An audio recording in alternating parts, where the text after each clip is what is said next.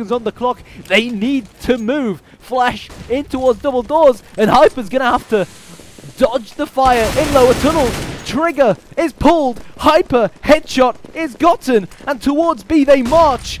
And they've got no time to mess around here. The plant has to occur now. And look at Zeus, he pushed through, but he's being smoked off. He's even going to push through the smoke by the thing. He catches 2 off guard. Zeus with a double headshot here and gets the 3rd onto Furlan. Oh my gosh. Vexed were not expecting that whatsoever. They had no idea that he was so close to being able to rotate through there. And what a retake. This game, again, is